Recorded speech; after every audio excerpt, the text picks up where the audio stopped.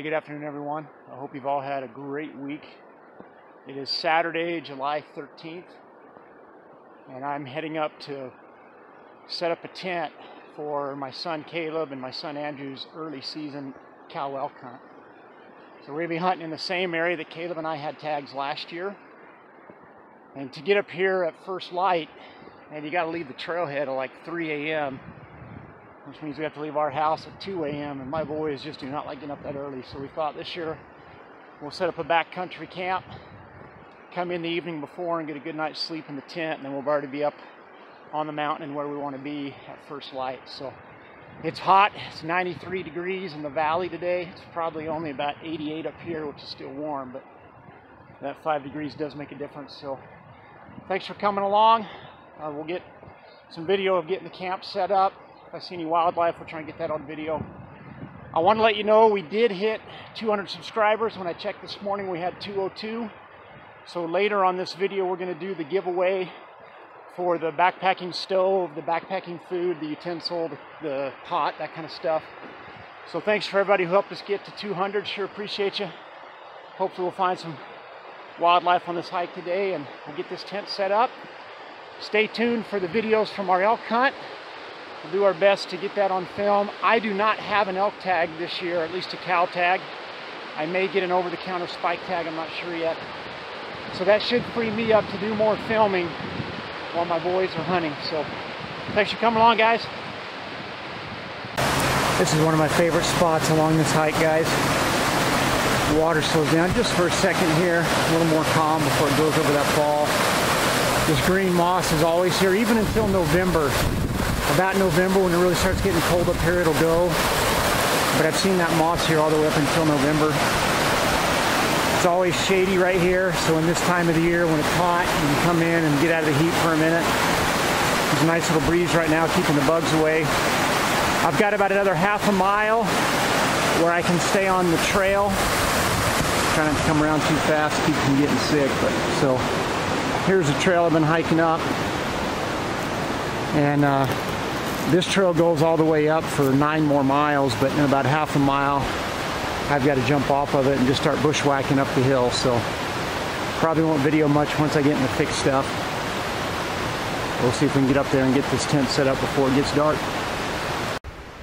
All right, guys, if you watched any of the videos from the last season when we had this elk hunt, I found this deadhead. I realized after the fact I didn't identify it as a moose deadhead. Now those of you that hunt and spend a lot of time in the mountains, I'm sure you knew that already just from looking at it, but for those of you that watch the video that don't have moose where you live, that is in fact what this is a young moose deadhead, probably its first year of antler growth. It's barely starting to kind of paddle out at the end there, but certainly not much, so it was probably only a year or two, a year old or 2 years old when it died. So anyway, it's cool that it's still here. I left it here last year. I'm going to leave it again. It's been here a long time. The antlers are literally falling apart and just disintegrating, but hopefully it'll stay up here, and we'll continue to see it when we're hiking in and out of here.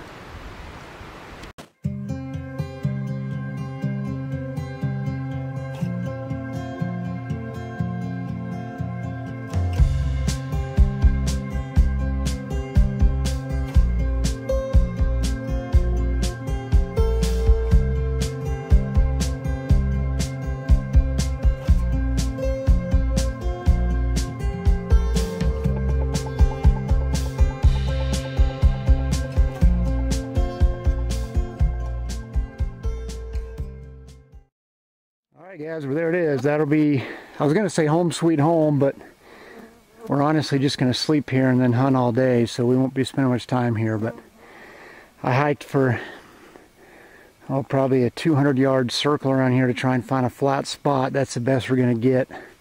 It's going to be pretty rocky, but here's what's cool. If you just look right over this edge, that's the bowl that we hunted last year that we saw elk in. Well, down below it, you can't see it from here. And then on those ridges across from us here, we saw elk multiple times. So we can get in here the night before. We won't build a fire or anything like that. We'll just come in and sleep so that we don't, get a smoke aroma in the air and all that kind of stuff. and then get up early in the morning. We'll be up here on the top and ready to go. So I put a pretty good sized rock in the tent. It's going to be 2.5 weeks, almost 3 weeks before we're up here. And certainly we'll get some afternoon thunderstorms and stuff like that that'll bring up high winds. I've got my mat in the tent, but I don't have my bag. I'll bring it up when we hike in. So I put a rock in there to add some weight to that. Everything's strapped down, everything's tied down, but I like to have a little weight in it if I'm not going to be here for a while. So I'm going to start hiking back down now. Thanks for coming along today, and when I get home tonight, we'll draw for the winner for the giveaway. The little bridge we've got across took a beating this year. We had heavier snowfall than usual. So normally there are 3 main support logs going across. You can see this one in the middle is falling through. Then another log on the other side is falling across. But anyway, here we go.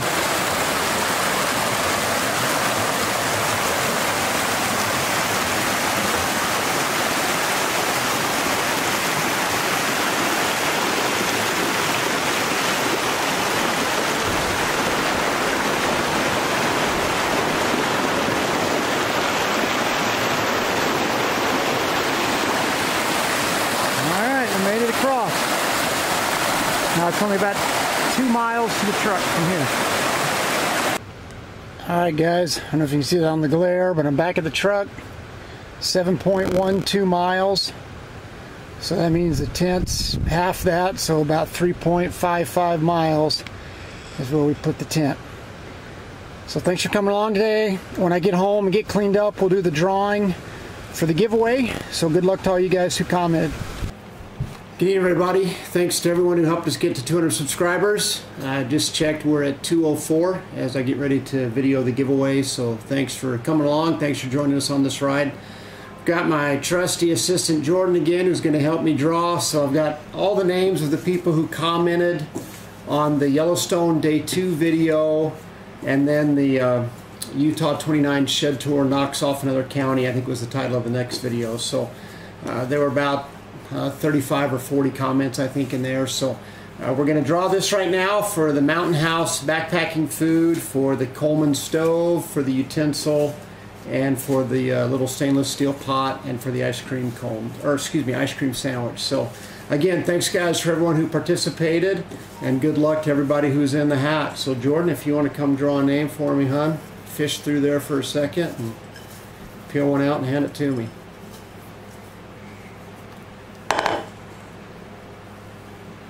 Alright, she drew Cast from the Hip. So Cast from the Hip, I just got through watching one of his videos catching a big marlin off the coast of Hawaii. It looked like an awesome trip. So Cast from the Hip, congratulations. I'll shoot you a message on your channel and ask you to send me your mailing address so I can mail the prizes to you.